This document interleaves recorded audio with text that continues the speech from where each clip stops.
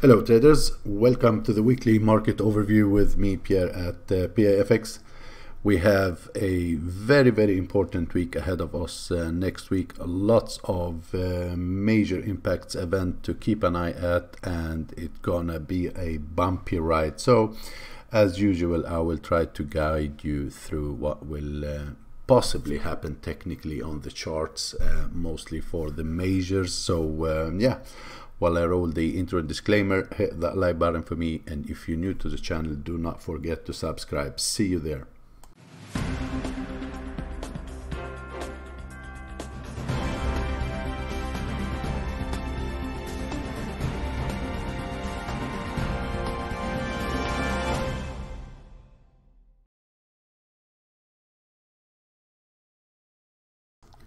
Welcome back, guys. A quick look at the calendar for next week. Monday, it looks like it is empty, but it is not actually. On Monday, we have the US Trade Representative Leitzer and Treasury Secretary Mnuchin are set to travel to China for the first high-level face-to-face trade negotiation between the world's biggest two economies, the US and the China talk that did broke down since May. So that is also a very big event that you do not see here on the calendar. To then Tuesday, BOG and the Outlook report, monetary policy statement and the press conference, followed by the consumer confidence for the US. So Tuesday things really get started. To then Wednesday get the manufacturing PMI from China, which is very important since it's been trending a little bit down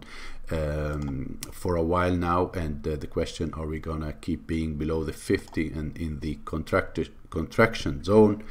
To then business confidence for New Zealand, CPI quarter-on-quarter for the Aussie, advanced non-farm employment change for the US, GDP for the CAD, and the most important event on Wednesday and the next week, actually, the federal fund rates market is expecting a cut. So this is priced in already.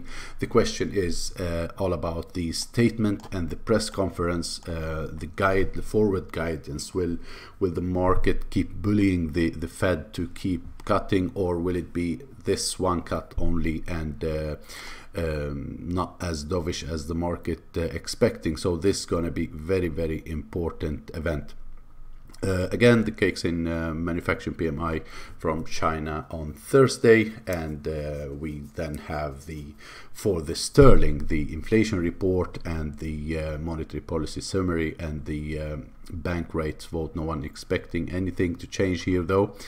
ISM manufacturing PMI from the US on Thursday as well, very important. It is almost the only country that is still having manufacturing above 50 here, but even US is also trending lower. If we look back here, we see that since September from the 61.3 we've been trending lower. So the question is, will this trend continue and keep worrying the markets?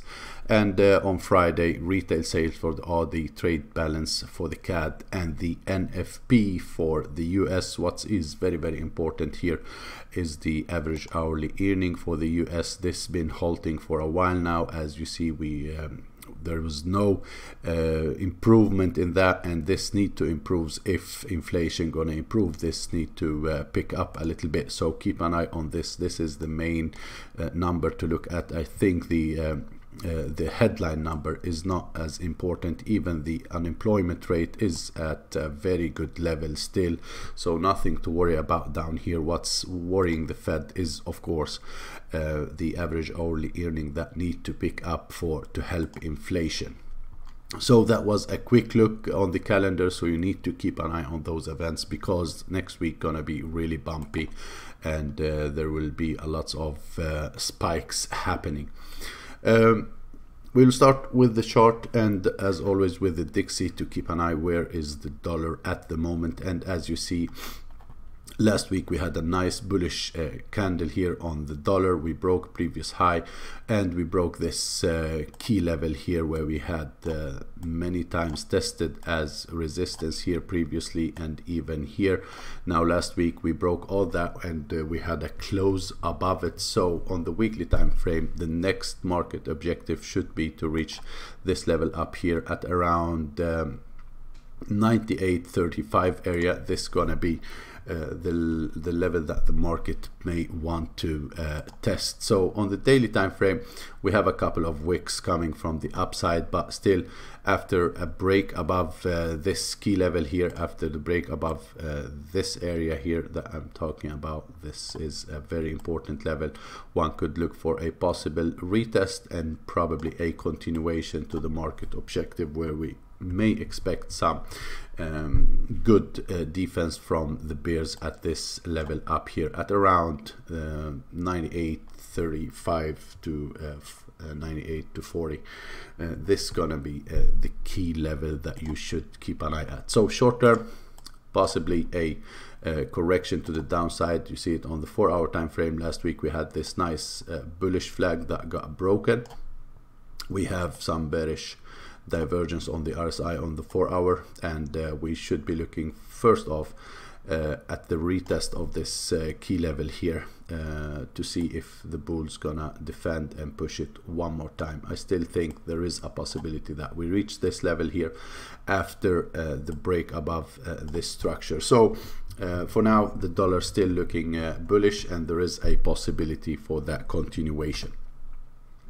Oil, I'm still bearish on oil. I think what we have right now is another possible bearish flag here after this nice impulse that broke previous low. One could expect correction and continuation to the downside. So mainly on oil, keep selling rallies is the idea. So on the 4-hour time frame, we see that we had this nice impulse. We're having now this correction, waiting for it to end. A break below the flag will signal the continuation to the downside. So mainly keep selling rallies. The best would be if we get another attempt to this level up here, or even a little bit higher toward the 98 area. If that is the case, try to sell from this level, targeting 94, and if 94 broken, then we start looking for 51 as well as a possible market objective to the downside.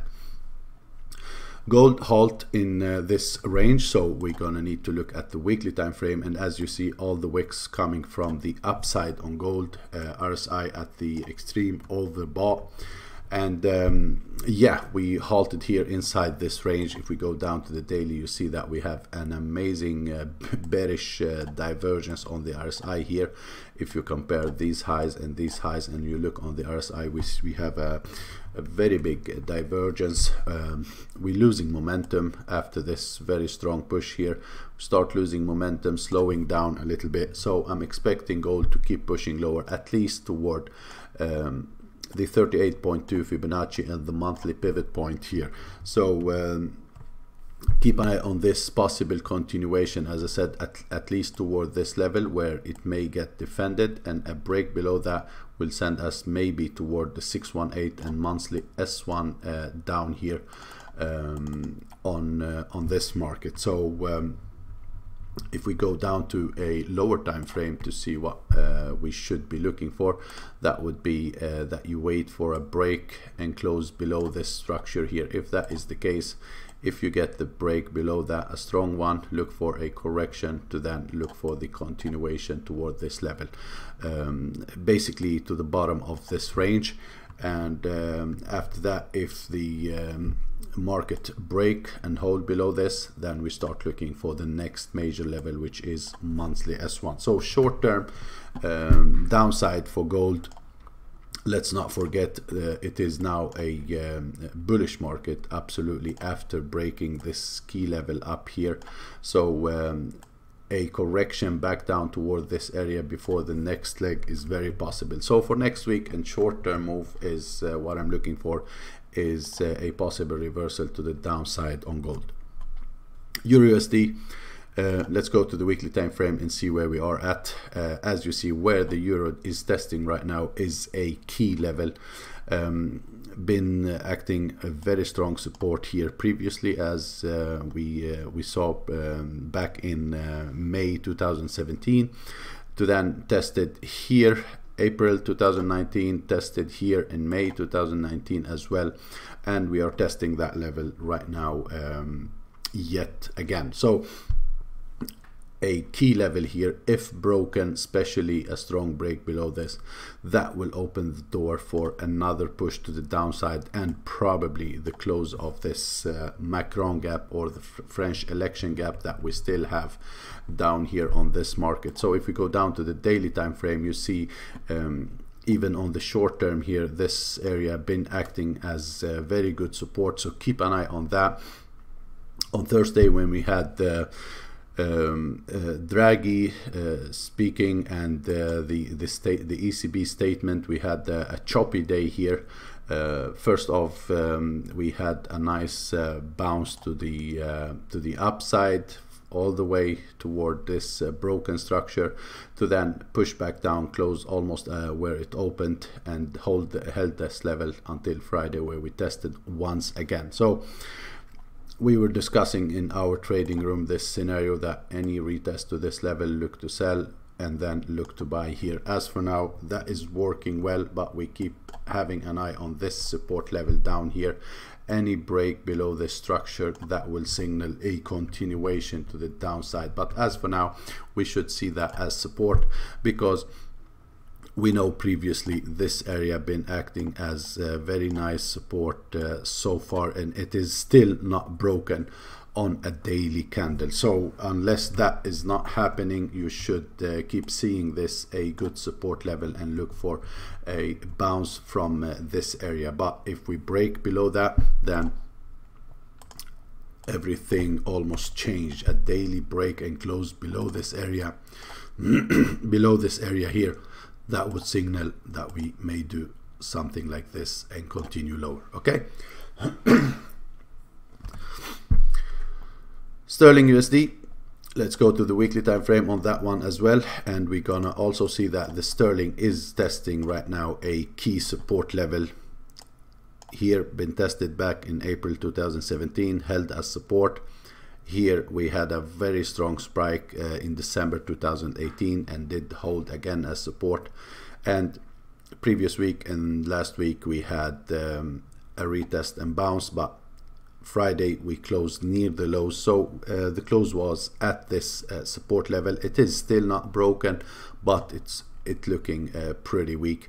In any case, since we know that this area is a good support level, we should keep an eye where the market is testing right now. There is a possibility that the bulls may defend it a little bit, but let's not forget we have lots of major events next week. So first off, gonna be the dollar strength or weakness that gonna matter here on Wednesday, to then have this major news event for the sterling that may affect also this trade. So be aware of possible spikes that you see one day up, then second day down, or vice versa on this market. But technical levels are clear, so keep an eye on this area here, 1.2367 or 68. That is the area that you should be watching for a possible bounce. So let's take off this possible head and shoulder. The idea is not valid anymore. So on the short-term time frame, we had here, we had this higher low, and we were anticipating a possible continuation toward 1.26. That didn't happen, so we failed to make a new high here, and the market did break previous structure. Now, even though this previous structure got broken, let's not forget the last line of defense is down here around the monthly S2. That's why I'm saying keep an eye on this. There is a possibility for bullish defense, but if that didn't happen and we got a strong break below this, then we should be looking for a retest and continuation to the downside on this market. USDJPY, we've been talking about this in my trading room, and we mostly been saying that as far as we're holding above the 108, look for a retest and continuation toward 109 area. So that is now almost complete, did not really reach the previous highs yet, and that may happen. So let's go to the daily time frame and see what we have right now. This is the key high here that usually need to break for more continuation to the upside, and this is absolutely a possible market objective next week to tag this high. There is also a possible inverted head and shoulder, and I still say a possible one, because to be confirmed, this pattern need to break above the neckline to then look for retest and continuation. So this neckline need to be broken for this head and shoulder formation to be confirmed. As for now, it is just a possible pattern and it is not confirmed. So short term, I think that we're gonna maybe see a retest of this broken range here around the weekly R1 from last week. So look for this retest. If you find any bullish evidence here, there is a possibility that we see this market testing the 109 level up here around the monthly R1. So that is the short term idea here. Unless this is not broken, it is still resistance, and you may see this happening once again on this market. Yeah, so keep an eye on those levels for next week. USD chief, let's go to the weekly time frame here. We see that on the weekly time frame we still have this previous high is not broken, and since it is not broken, this still could act as resistance, what happened to be at around the monthly R1 as well. So possible market objective is to tag this previous high. There is a room with on the RSI to keep moving higher as well. On the daily time frame also, we still see that this is the key high here. So if you look at this structure, you have these major swings here happening, and the last major one was this lower low. To then we have this another major swing that is happening here. So this swing high is the key level. This down here is our first major higher low. And for this market to continue higher, it needs to break above this previous high to then make a correction and continue to the upside. So that is the case here. And as you see on the daily time frame, no matter how we draw this trend line, it is now broken with 2 daily candles. So the continuation is possible. But again, this here may act as at least as short-term resistance, where we also have monthly R1. So to keep an eye on that. You may see this happening and then a correction from that area. Any correction back down toward this level where we had the weekly R1 here from last week could be a possible level for the bulls to defend. So this is the broken structure right now. This here was a broken structure that did not really get tested. So look for this retest. There is a possibility that you see this continuation happening. But a failed new high here could signal also that we may go all the way back down to retest these lows at this area on this market. USDCAD, I'm still looking for this market to correct a little bit higher. The main idea here is to start a leg like this, as we had here and as we had here. So we had this correction, leg correction, and I'm looking for this second leg right now. But short term, what I'm looking for is this short-term bullish move to reach this kill zone here between the 50% Fibonacci retracement and 618 and this previous structure here to act as possible area for the seller to defend. So keep an eye on this. We did not reach that level yet. There is still a possibility that we see one more leg to the upside, and then when the market reach this kill zone, I will start looking for possible bearish evidence to short this market here. Aussie USD very weak during this previous week. Every single day was a bearish almost.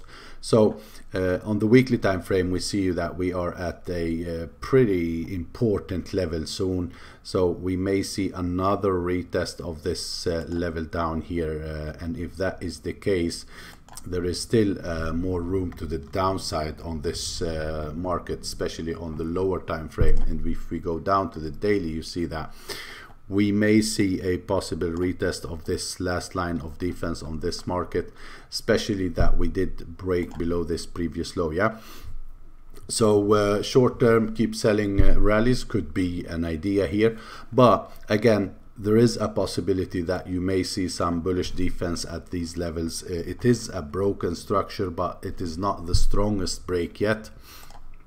4 hour time frame, a very extended leg here. So still there is a possibility that you may see a push to the upside here before the continuation. I would say up here is the key level to look for if that happens. So if the correction happened to the upside, keep an eye where we have this neckline. We draw a Fibonacci retracement, and what we have here is this area between the 50 and 618 as a possible sell level when reached. If it get retested, then to look for another move to the downside. Another possible scenario here could be some kind of bearish flag happening, so not a bigger correction. And if that is the case, then you could try to sell this flag for a retest of this last line of defense down here. That is also a very possible scenario on this market. New Zealand USD, we go to the daily time frame. This one is a little bit different because we still have a major higher low down here and a major higher high. So this is a higher high, a major higher low here. This market still could bounce higher already, or even reach all the way toward this low without changing this behavioral correction here. So this one still have some hope, since our last move was a major swing high, and the question is if we're gonna get a major swing low here happening. If that is the case on a daily time frame, we get any reversal pattern as a bullish engulfing or something like that, especially if it happens on this trend line, there is a chance that you may see this market trying another attempt to reach the structure here. But let's not forget, structure wise, it is pretty empty here now until we reach this previous low on this market. So the bears could keep pushing this one to the downside as well. Short-term correction higher is also a possibility here. So if you start seeing this market correcting to the upside, I think this level up here could be a possible area that may give you some trouble on the way up, and another move lower is very possible. The major level is still down here. You should keep an eye on this.